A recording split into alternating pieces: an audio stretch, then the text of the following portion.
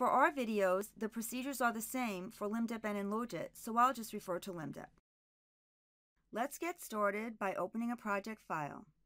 From the File menu, select Open Project. In Local Disk C, go to the LIMDEP 10 folder, then open the Project Files folder. Let's use the Healthcare project file.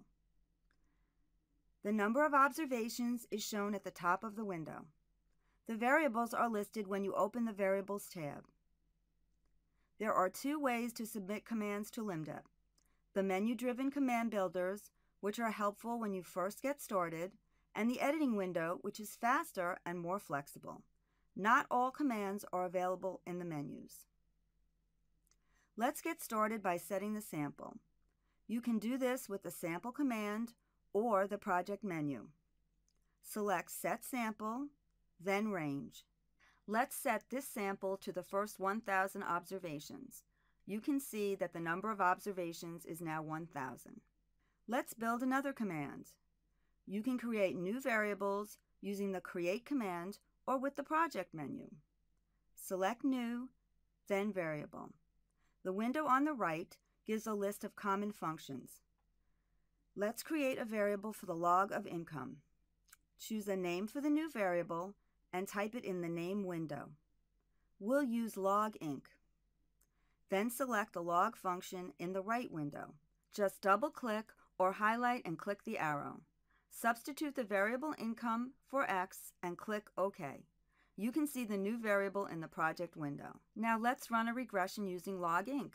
You can use the regress command or the model menu command builders. Select linear models, then regression. For the dependent or left-hand side variable, select log inc.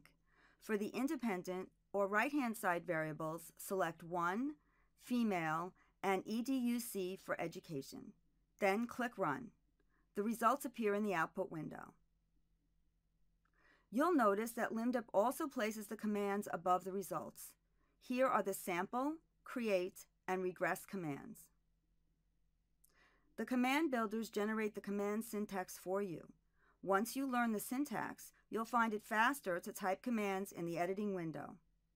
Let's open an editing window. Go to the File menu, select New, then Text Command Document. The editing window functions like an ordinary text editor. You can type your commands directly into the editing window and submit them. You can also bring commands submitted with the command builders into the editing window.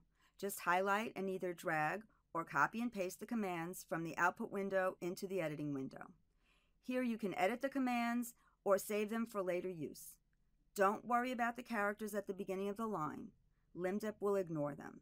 Just make sure each command starts on a new line. Let's take a look at the command syntax. It's verb, semicolon, specification, semicolon, specification, $sign. The commands sample, create, and regress are called verbs. The verb is followed by a semicolon, followed by parts of the command called functions or specifications. All specifications are separated by semicolons. Some commands have just a single specification, others may have 2 or as many as 20. Specifications may be in any order. You'll note that every command ends with a $sign. Each verb has a unique name. Only the first 4 letters of the verb are actually needed. For example, you can type create or just CREA. Every verb must start on a new line. Use capital or lowercase. It does not matter. Spacing and the number of lines do not matter. The commands in our example are frequently used commands. The sample command sets the sample size. The format is sample, semicolon, first variable to last variable, $sign. To reset the sample to all observations, you can also use sample, semicolon, all, $sign. As shown in our example, the create command creates new variables. The format is create, semicolon, new variable equals transformation, $sign. You can also use the create command for algebraic transformations. Let's take a look at the regress command. This is a typical model command. The basic format for all model commands is model, semicolon, LHS, or left-hand side equals dependent variable, semicolon, RHS, or right-hand side equals independent variable, $sign. Almost all models require these terms. The RHS should generally include 1 to request the constant term. There are over 100 model commands. All have the same form. Models have different required specifications and many optional specifications. You can find a summary of commands in the LIMDEP reference guide. To submit commands from the editing window, just highlight the command and submit it from the Run menu or the Go button. You can save the editing window for later use.